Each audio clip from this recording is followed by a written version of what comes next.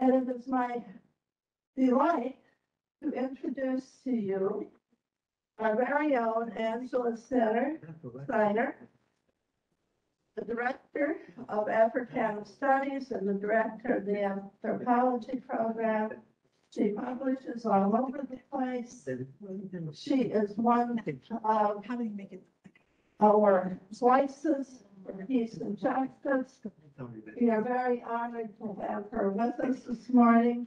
She has spoken here before, and so she's going to tell us about See No Black, Speak No Black, Hear No Black, Read No Black. And you may take it away. Thank you. Good morning, everyone.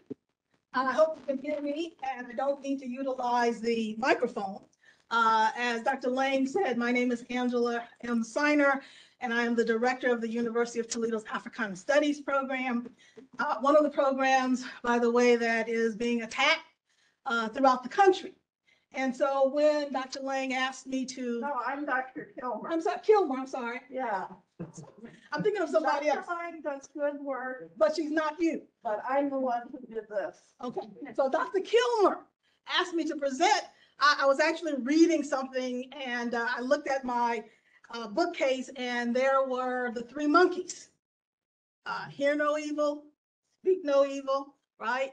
And I said, what could I title this topic? And so that's what I decided to name the topic. Hear no evil, see no evil, speak no evil. And so in order for me to deal with banning Black books, I have to look at it from a historical perspective. And one of the things that I know for sure is that the ideas that are here and we're dealing with in 2023 are not new. So the ideas that we're dealing with now in regards to censure is that for African American history in particular, there is attacks. And the attacks are on the teaching of African American history and culture, everything from AP courses to Amanda Gorman's poem. And for those of you who know, Amanda Gorman was the youngest inaugural poet. Her poem, The Hill We Climb, has been censored in Florida. So everything from AP courses to Amanda Gorman's poem has been censored. The other thing we know is that 44 states, including Florida, Texas, and Ohio, have put into effect bans and restrictions on what can be taught, particularly what can be taught in regards to lessons around race and racism. And I highlighted Texas for the reason, particular reason, because Texas leads the way. Florida has done a lot, but Texas is leading the way at this particular point in time. What do we mean by this? See no Black, hear no Black, speak no Black, read no Black.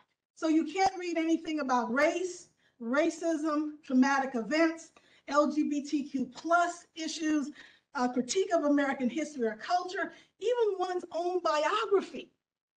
And so Ruby Bridges, who was the young girl in New Orleans who integrated New Orleans public schools, has written a beautiful story about her life.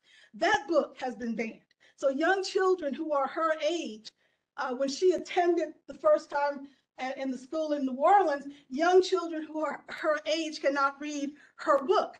And so the topic areas are very, they're considered devices. The other part of See No Black, Hear No Black, Speak No Black, Read No Black is that you cannot make students feel uncomfortable, discomfort, guilt, anguish, psychological distress. I was listening to Ta-Nehisi Coates give a speech a couple of days ago, and one of the things he said is that when students began to ask for safe places on campuses, it was a huge battle. They were not given safe spaces on campus. And he says today in 2023, entire institutions are safe places, right? So at one point they were arguing, no, you cannot have a safe place if you are a member of the LGBTQ+ community, if you're a member of the African American community. And today, he said entire schools are safe places. Not a bad thing, but just the idea to juxtapose of what happened then and what's happening now. The fragility of our students, he says, is at an all-time high. And so we can't make students feel uncomfortable. We can't make them feel anguish over any topics that we're talking about. And so he asked the question, what will happen to our students in the future when they have to deal with the real world, right? And so these topic areas and these standards that these institutions have put into place, and then there are penalties in 2023. So if you talk about divisive topics, if you talk about racism, if you make students feel uncomfortable, there are penalties that you will have to face. And here are just some of them. You can be reprimanded, you can be dismissed from your job, you can be harassed by administrators, students, parents, and the community. In some places, you're going to be charged with a felony. In the state of Florida, it is a third-degree felony if you are teaching a book that is not on the approved list. A third-degree felony. Professor Kilmer just mentioned Indiana, right? Another place where it's a felony. And so what are we going to do? How are we going to talk about these topics, and particularly in the area that I teach in? How do I talk about race? How do I talk about racism? How do I talk about slavery, the civil rights movement? These are all topics that are being banned. These are topics that are being censored. And individuals believe that maybe it just happened in 2020, maybe it happened beginning in 2016, 2020, 2023, but it's been going on for a very long time in regards to the history and the culture of people of African American descent. And so we ask the question, why? Why?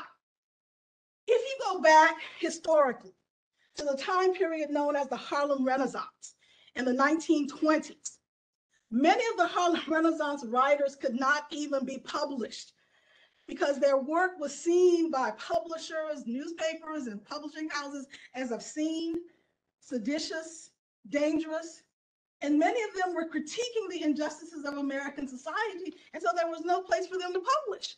And so what they did is that they went into the homes in Harlem, because this was the epicenter. Alelia Walker, who was the granddaughter of Madam C.J. Walker, who was the first self-made woman millionaires in America. And she was self-made because she did not get her money from her father. She did not get her money from her husband. She got her money from her own hard work. Well, her granddaughter, Alelia Walker, had a brownstone in Harlem. And so all the writers of the Harlem Renaissance, Zora Neale Hurston, Langston Hughes, Paul Laurence Dunbar, right? They all went to her home and they would sit around and read their works to each other. Eventually, they came together to publish their own magazine called Fire. Well, it was only one publication in 1926. And interestingly enough, Fire, the one magazine put together by the writers of the Harlem Renaissance, was destroyed in a fire. And so the Harlem Renaissance, right? The narrative that they were fighting against then, and I think in some ways now, is the prevailing narrative of African American people, that they are intellectually inferior, that they are biologically inferior, that they are socially unfit, that Africa was a dark continent, devoid of history, devoid of culture, devoid of civilization. And if Africa is devoid of history, culture, and civilization, that means Black people are devoid of history, culture, and civilization. And so that was the prevailing narrative that the writers of the Harlem Renaissance were writing against. And they were writing against this prevailing narrative through their own biographies, through their own histories, through their own interactions on a daily basis. And what is the counter narrative? The counter narrative is that Black people have history, they have culture, they have a way of life, they're contributors to the world. They have accomplishments and achievements. They have critiqued American history, American culture, but above all else, Black people have agency. They were not passive in their existence in America. Even during the period of enslavement, they were able to create family, culture, religion, music, art, dance, right? That they were not passive in their existence in America during the period of enslavement. This gentleman here, Dr. Carter G. Woodson, who I'll talk about in just a moment, Dr. Carter G. Woodson said it's not just about Black history, because this is what most people think when you think about Africana studies or Black studies courses, that you're only talking about Black history. But Dr. Carter G. Woodson said it's not only Black history, but Blacks in history, right? Not just Black history, but Blacks in history. And why do I mention Dr. Carter G. Woodson? I'll talk about him in just a moment. This idea of censure of African American history and African American culture, as I just laid out to you, we think these ideas are just in 2023, but this is a continuum in American history and American culture. During the period of enslavement, plantation owners could do anything they wanted to their enslaved Africans. They could beat them, they could sell them, they could sexually exploit them. But the one thing the law said they could not do was to teach them how to read and teach them how to write. This gentleman here, Frederick Douglass, who, by the way, was the most photographed American in the 19th century. Frederick Douglass was taught how to read as a child by his plantation mistress, as she taught her own child. The plantation owner comes in one day and he sees her teaching Frederick how to read and how to write, and he goes ballistic. And in his ballisticness, he says to her, you can no longer teach him how to read, you can no longer teach him how to write. It's against the law. Frederick Douglass, however, had caught the bug, and he wanted to continue to learn how to read and how to write. So what he would do is, as the young plantation owner's son was having his lessons, he would stand outside the window, pretending to pick rocks, to pull grass, so that he could hear what was going on. I just read a biography about him as well. And in the biography, they said his grandmother worked in the big house, and she was a fantastic cook. And she would make cookies and cakes. And so Frederick Douglass would take cookies and he would go down to the docks and he would play with the young Irish children in the docks in Virginia, in his area, and he would give them cookies for them to teach him more letters. But here's the thing. Frederick Douglass learning how to read and learning how to write was a catastrophe for the institution of slavery. And at the very least, he could be whipped, his fingers could be cut off, and at the most, he could be killed. So at great peril to his own life, right, he continually attempted to find things to read. And as one author said, it wasn't even whole books sometimes. Sometimes it was just scraps of paper. And finally, when he made it to freedom in 1848, and he goes to Philadelphia, the Anti-Slavery Society, and his first night there, he gives a speech. And according to the records of the time, he was so eloquent in his speaking that individuals said, there's no way he could have ever been a slave. And he stood before them and he said this, he said, I stand before you tonight as a thief. I stole this head and these limbs.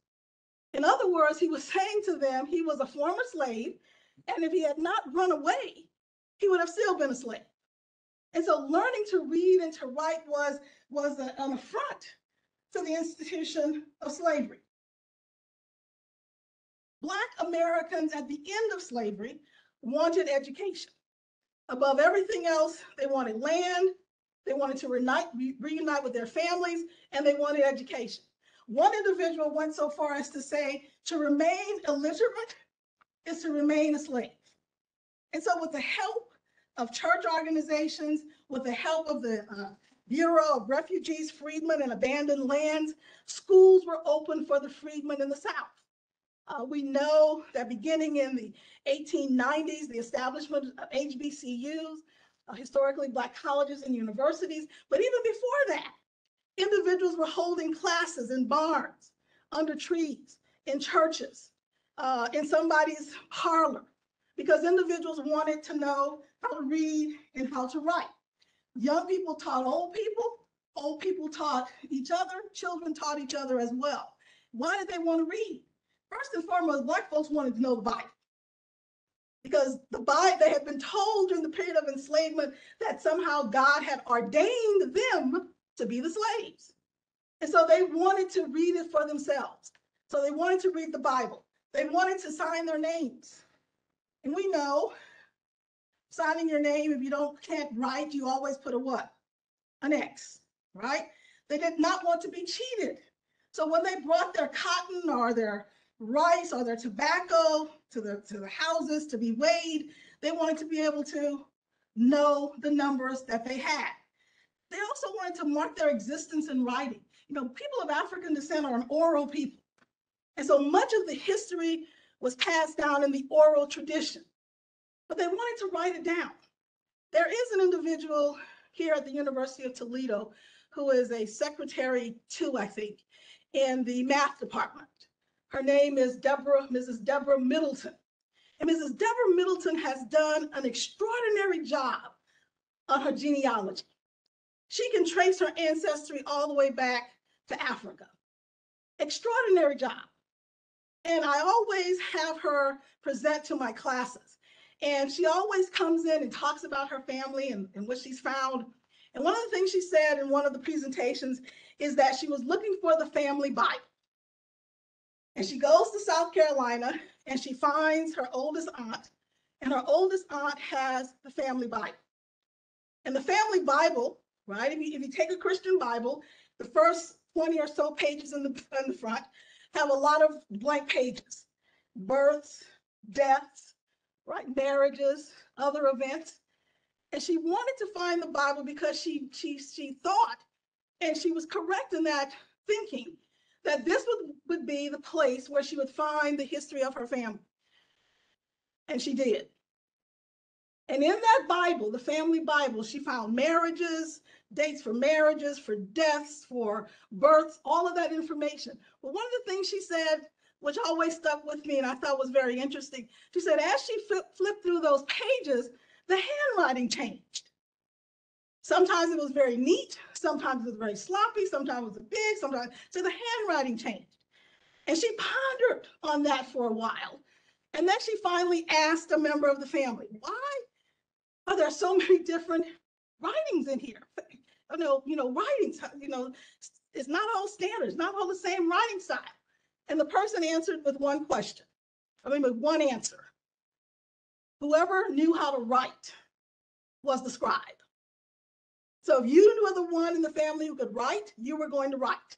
And whoever knew how to write would be the scribe for the family. So the Bible for individuals of African American descent becomes the place where they begin to tell their own stories.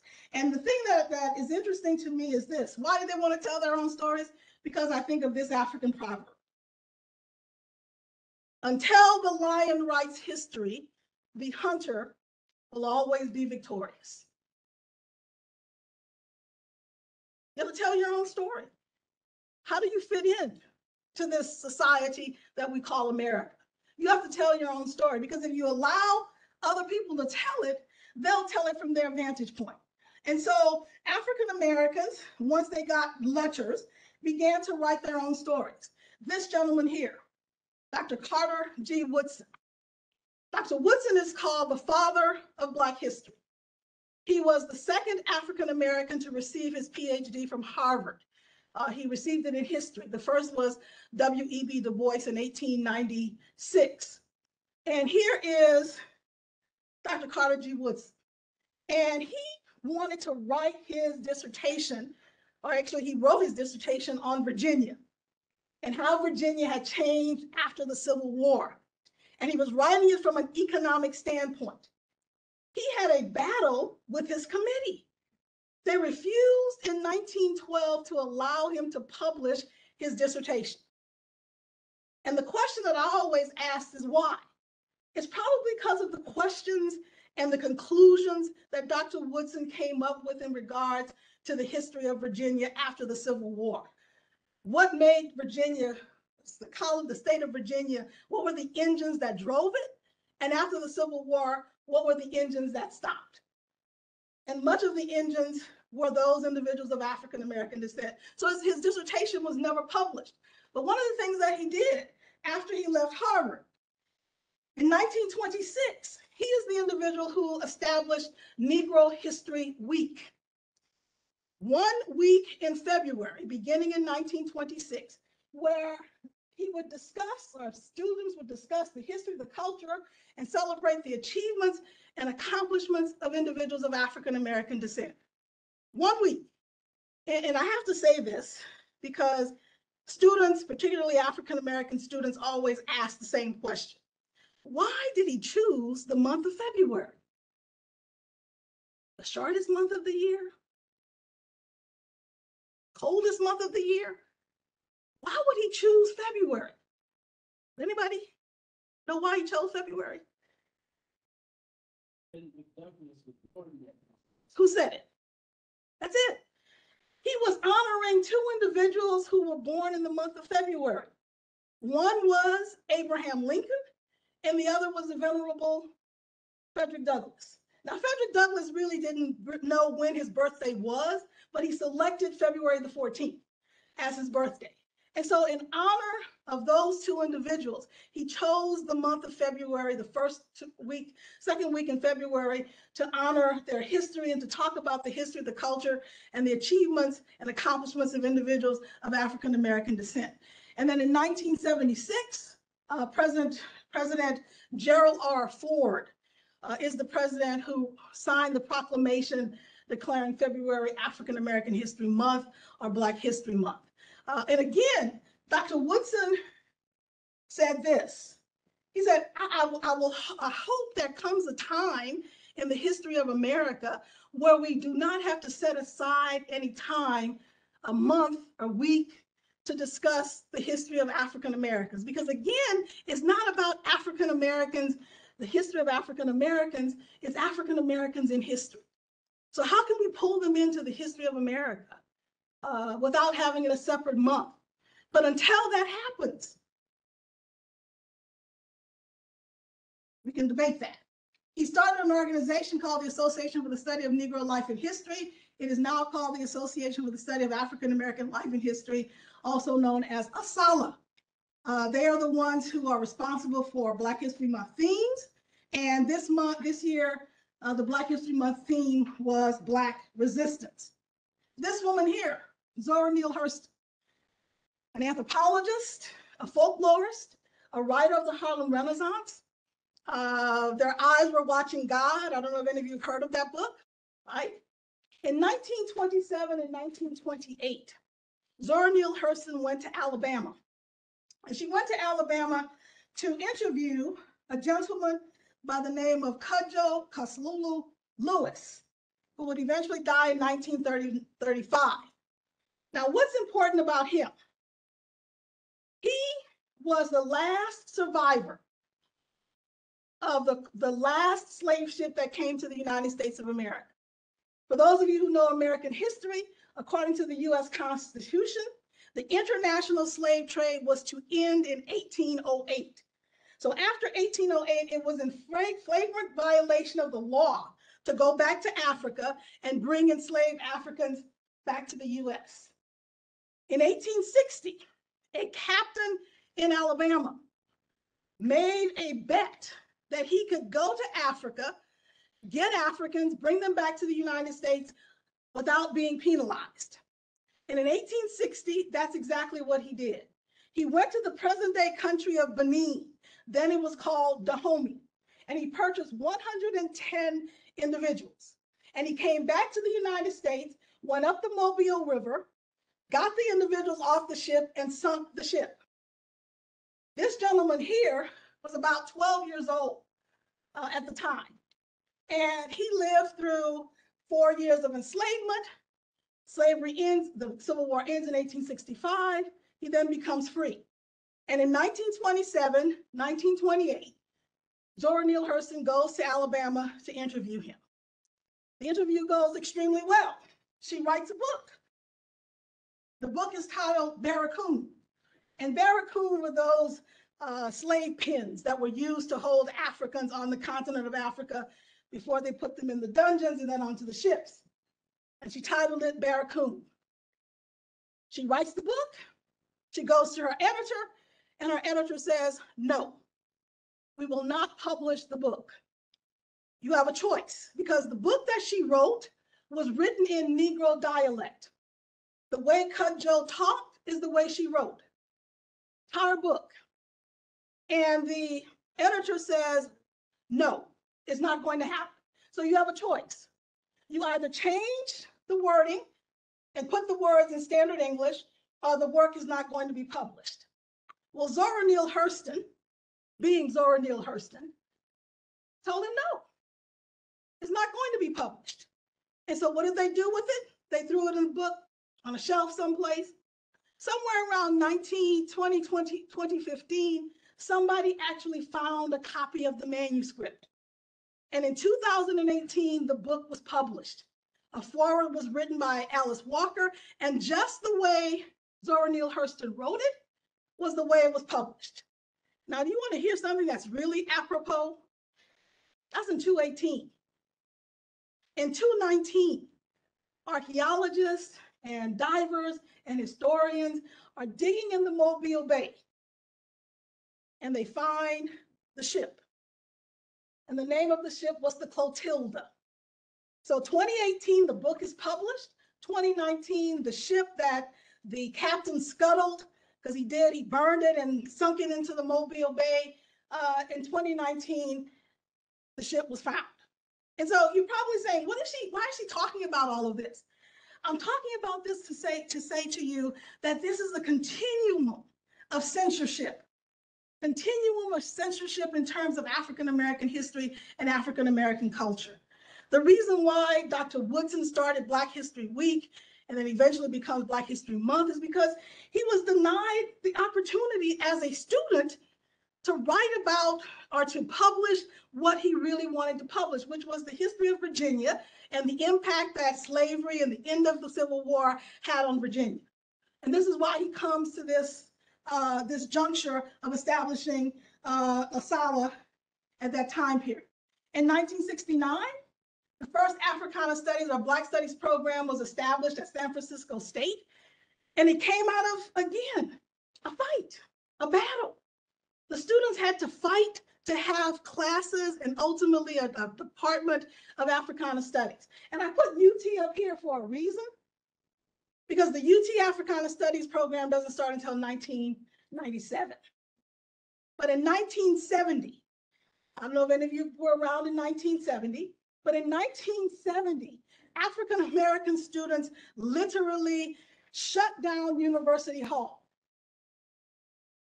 They commandeered University Hall, shut it down. And they had some specific things that they wanted the University of Toledo to do. One was to hire more African-American faculty. One was to establish a Black Studies program. One was to increase African-American students on campus. And they shut it down. And the university in 1970 promised them that they were going to do this. And they didn't. They offered some courses. They hired a couple of more African-American faculty members, and that was it.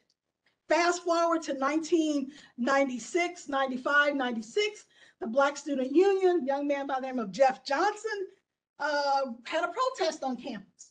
They literally walked from the University of Toledo to the president's house on Bancroft Street. And President Horton was the president of the university at the time. He was actually hosting the board of trustees at his home. And here are all these students, Bullhorn and all these students converging on his lawn. And he comes out, red-faced, talks to the students, and makes a promise. And the promise is that a committee will be formed and they will eventually establish a program. Well, thank goodness there were faculty members on campus who had already been working in that vein, Dr. Helen Cooks, Dr. Reuben Patterson. And by the time this program was established in 1997, they had already laid the groundwork for it. The student protest just sort of spurred it on. But again, the notion of the idea of censorship, of fighting for African Americans in regards to their history and their culture, being banned. This woman here, Toni Morrison, who passed away in 2019, beginning in the 1990s, she was the most banned banned author in America. So she was banned since the 1990s. Her books, The Bluest Eyes, Song of Solomon, right? Tar Baby. All of these books banned. This individual, Maya Angelou, I Know Why the Cage Bird Sings, banned. James Baldwin. Anybody know James Baldwin? Has heard his name, right? Banned. Amanda Gorman, who was, again, the youngest inaugural poet in America, gives her speech or reads her poem. Last year, it was banned in Florida. And I heard somebody say, I think the author said, individuals will ban your book even though they've never read it. Ban her in Florida. Ta-Nehisi Coates. He is an author. He's a professor at Howard University. He's also a journalist. He wrote a book entitled Between the World and Me. And this book is patterned on James Baldwin's letter to his nephew in the book, The Fire Next Time. And in The Fire Next Time, James Baldwin writes a letter to his nephew in 1963, letting him know what life is like for a Black man living in America and what he could possibly expect and how he's supposed to conduct himself in the world. Ta-Nehisi Coates writes this book, Between the World and Me, as a letter to his son, giving his son the ideas of what it's like to be a Black man in the 21st century and how he has to conduct himself in the world and what could possibly happen. His book has been banned. We're in October. Last month, September, a teacher in South Carolina teaching an AP course at the school that she had also attended as a student. And now she's a teacher there. And she has a list of books that the students could read. And one of the books that they had to read was Between the World and Me. The students complained. They complained to their parents. They complained to their administrators. They said the book made them feel uncomfortable. The book made them feel guilty for being white. The book made them feel psychologically under stress. And so the teacher was reprimanded. A letter was put in her file. And if she does anything like that again, she can ultimately be fired. And in interviewing her, the thing she said that hurt her the most was that students turned her in. Not the parents, but the students. And so banning books, the history and the culture of African-American culture is not just about banning books, but it's about banning African-American history. It's about banning African-American culture. And I know my time is getting short, but I'll leave you with this. What can we do? First of all, we can follow the edict of Henry Highland Garnet, who said, let your motto be resistance. Resistance. Send letters to your lawmakers. Read banned books, purchase banned books, attend board meetings, form book clubs with banned books, particularly banned books that are Black banned books. Students, what can you do? You can do walkouts. You can attend school board meetings. You can lead anti-censorship book clubs. There should be no S there, book clubs. I was very proud to read that in Big Walnut High School in Columbus, Ohio, and in Pennsylvania's Central York School District, students actually challenged their school boards about banned books. Their parents did, but that didn't seem to be any credence with the parents. When the students did, the whole situation changed. And finally, Frederick Douglass's words, power concedes nothing without a demand. And there should be an H there. It never has, and it never will. And so if you are inclined to fight against the powers that be, so I want you to do two things for me. I want you to try to find these words, and as soon as you find it, so if you find Morrison, say Morrison. If you find Baldwin, say Baldwin. Angela.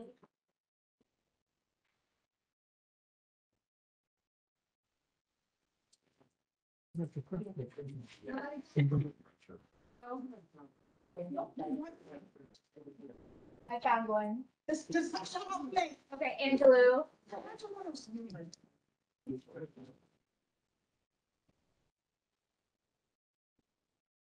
Only hear Angelou.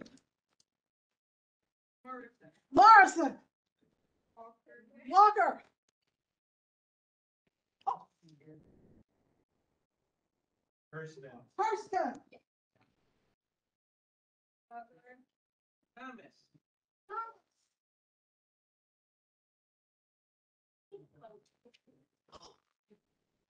Ellison.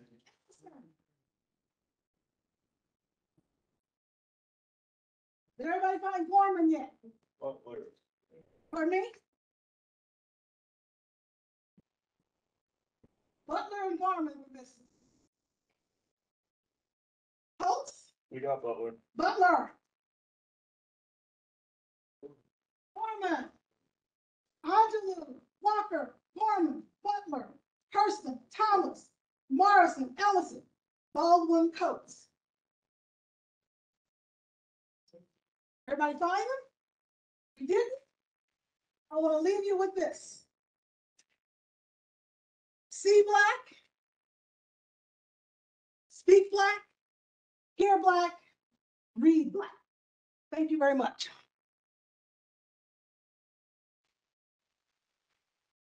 I think I'm not supposed to stay for questions.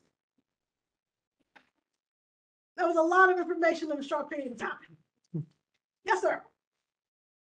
I'm sure you know about this, but I read a book.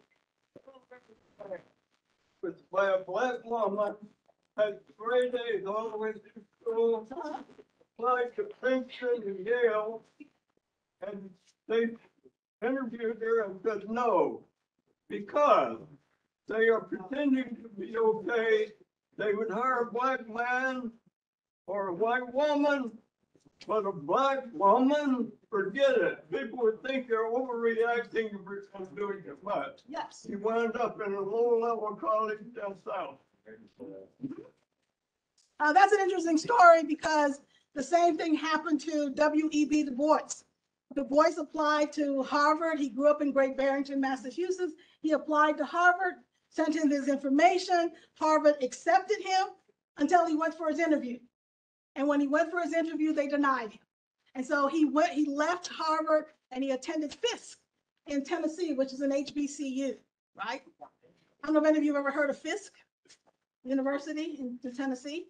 Okay. Any other questions? No questions.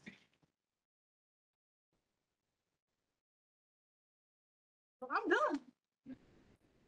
Thank you. No, there's no more question. Do you like being a professor at the University of Toledo like I did? That's putting me on the spot. Putting me on the spot. That's the question. Yeah, I'll say this to say this. I love my students. There you go. Me too. That's the only way to go with that. I love my students. And I think they like me. I don't know, but I know I like them.